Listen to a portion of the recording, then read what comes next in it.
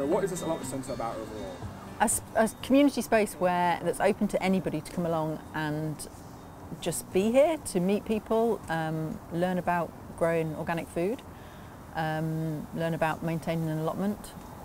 And it's really for people to just do as much or as little as they want, really. If people just want to come along and have a chat with people, that's absolutely fine. If they want to get stuck in and do loads of gardening, that's great too.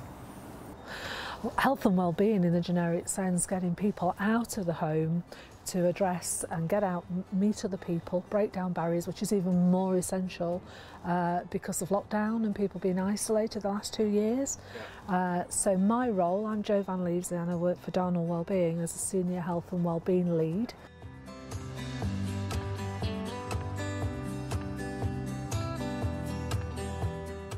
The allotment has been going for a really long time, and then it got all overgrown, and then they sort of, you know, got some people in to clear it and get it going again, and they needed somebody to come in and run sessions and get things growing. So yeah, I did that.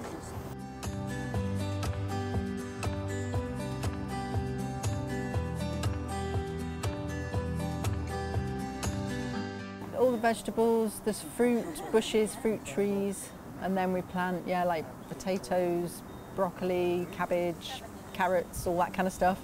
And then a polytunnel in the summer we have like tomatoes and peppers and cucumbers and stuff in there, aubergines, loofah, we had a loofah.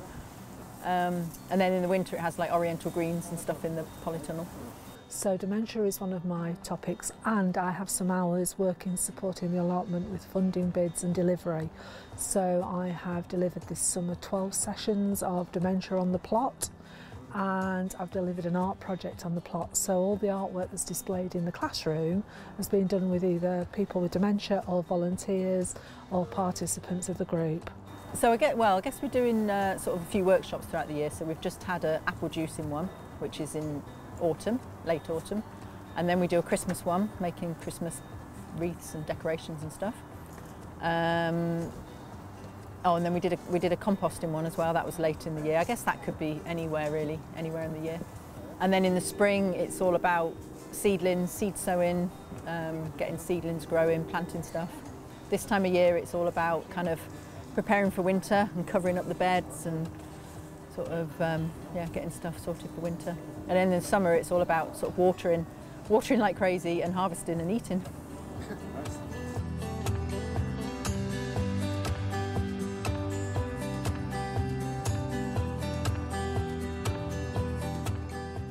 But it's been lovely to have carers up here. I have volunteers who come who have done the dementia training and are recruited to sort of help support the activities that we do. So the allotment is fantastic for that. So we're in the polytunnel now, so people can come and shelter in here. They can grow the brassicas over winter, and in the summer it's full with the vine, tomatoes and sort of hothouse things. Though the peppers were phenomenal this year, as were the tomatoes, and I think we had 6 or 7 varieties of tomato.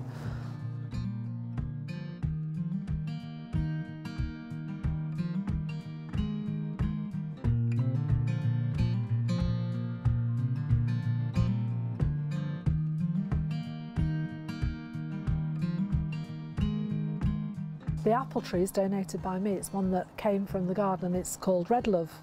And the unique thing about it is it's only a very tiny little apple, very, very sweet. It's a dessert apple and the flesh is red inside. And as you know, if you cut an apple from the core down, you'll see the heart with the seeds. And if you cut it across, you see the star. So it's got sort of quite a lot of connotations. It's supposed to be a patio one. It's a prolific fruiter, but she's a little bit unhappy in my patio, and I thought I'd look for one that was smaller to replace her and gave her a home up here.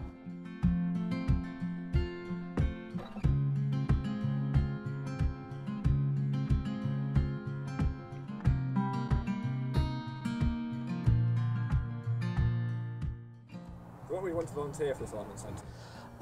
Several reasons really. I wanted to be more involved in my local community. I've lived in Darnall for 10 years, so I wanted to get more involved with what goes on in the local neighbourhood. do something useful with my spare time. But also because I knew it would be good for my mental health. There's something very therapeutic about scrabbling around in the muck, which is why I became an archaeologist. So, I think like because I wanted to give back to this community and just spend some time outdoors, because with university it was quite stressful to just stay indoors and just be around the same people, and I needed some change and just learn new skills and I think experience a different type of life outside of my student bubble. So yeah. A lot of my stuff is involved in working with others, organising. So when this opportunity came up for me and my wife to come up and just do something that we could just turn up, learn some new skills, just come along, be part of something. I came a couple of times and that was it. Been here ever since. Absolutely love every minute of it.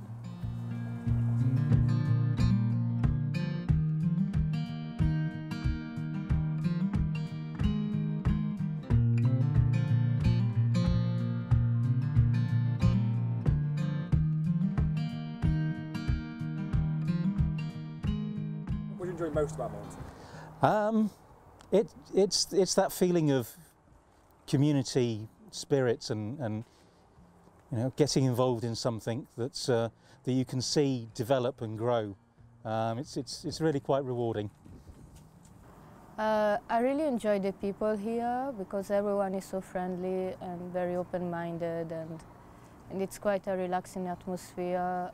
Whenever I come here, I learn new stuff about gardening,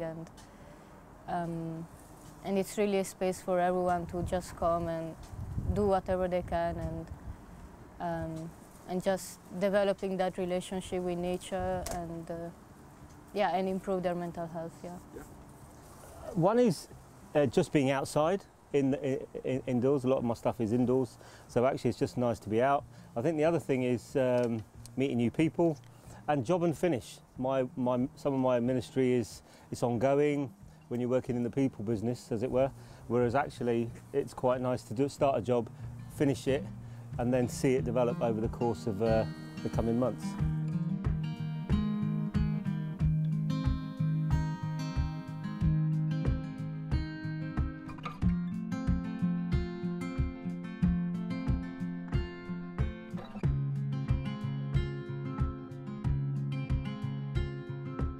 Cradle to grave food, isn't it? And good eating habits and being able to myth bust, you know, what is this? What's growing here? What's growing there? Chard. What could you do with chard? You know, multiple cultures will have different things that they can do. We had someone come who, just trying to think, anyway, they saw the vine, and the next time they came, they picked the vine leaves and did stuffed vine leaves for us all. So again, it's learning from each other. If you see somebody do something, such a day, we've demonstrated willow wreath making.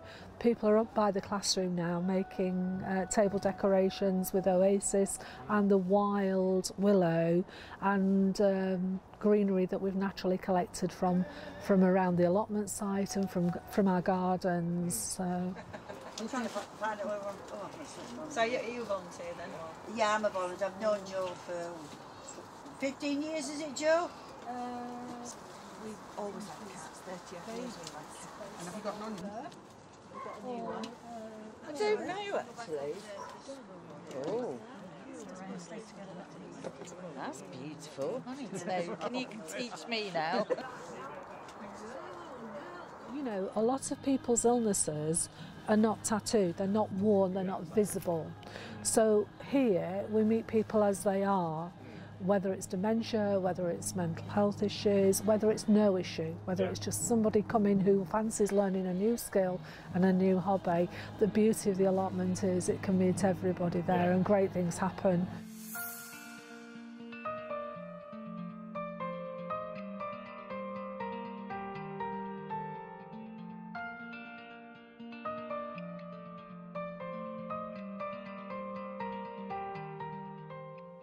Why do you think people should volunteer for this kind of work?